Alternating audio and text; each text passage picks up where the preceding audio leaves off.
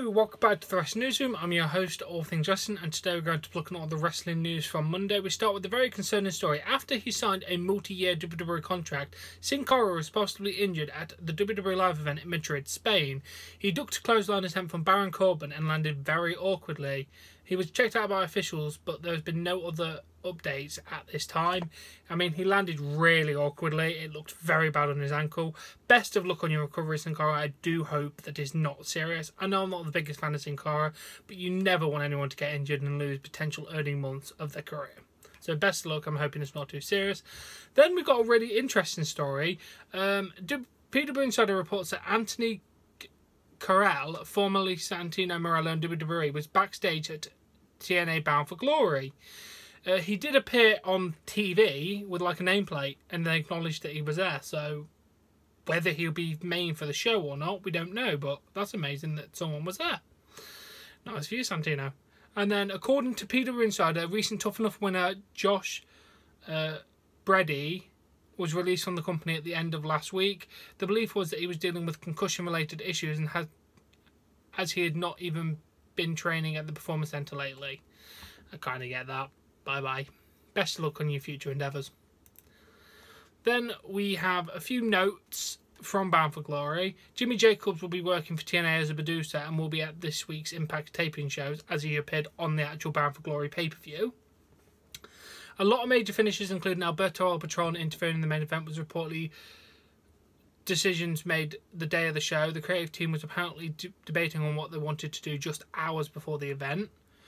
Sam Colhan was in a backstage trailer before the show that had a do not enter sign.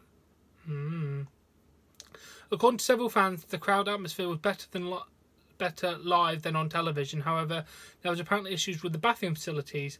A Twitter user described the situation. The bathrooms were dark porta potties. I was there. Concessions also ran out of bottled water by 9 PM. It was in a loud section, but it was very hot, cramped in there, very uncomfortable seating. Damn. How do you run out of bottled water? Jesus, guys. Seriously. And then Kenny Omega spoke about his upcoming match with Chris Jericho at Wrestle Kingdom 12 during a press conference. He said, "There's a ceiling here. You can only get so famous. Pro wrestling can only get you so popular. My dream is to break that ceiling. It always has been. Are we only big in Japan now? No. Everyone knows who we are. Everyone knows New Japan, but there's still that ceiling. There's that image that we can never compete. Watch me compete." And he was asked about WWE and said, "WWE in general, you can quote me on this, I don't care. Everyone there is so below me. Not one can put together a performance like me from there. Anyone that's copying anyone is copying me. I'm the trend right now." Okay, I can agree you're an amazing, amazing wrestler, Omega, but to put every single WWE talent down like that is absolutely ridiculous. I mean, you're not a god. Come on, dude. To say everyone is so below me, that's just absolutely ridiculous. Sorry, that does annoy me more than I expected. And then Paige tweeted a message about being on a flight, which has led to speculation about where she's heading to. She reportedly not backstage at Bound for Glory, and Alberto El Patron recently mentioned that she could be days away from returning to WWE. With this week's WWE television taking place in Manchester, the timing would make sense for a Paige return. Cannot wait to see if that actually happens. And then Moose responded to negative reviews about Bound for Glory. For all the bloggers, reporters, haters that speak bad about TNA Impact Wrestling, screw you guys. Bound for Glory was awesome. Absolutely proud of our roster. What? What?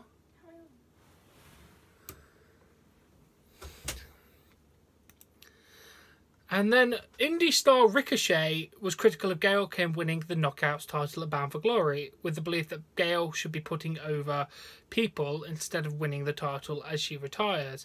Lance Storm said first GPS, now Gail Kim, old Canada. And then Hurricane Helm says, "Damn Canadians don't ever want a job." Smiley, laughing, thumbs up, thumbs ups.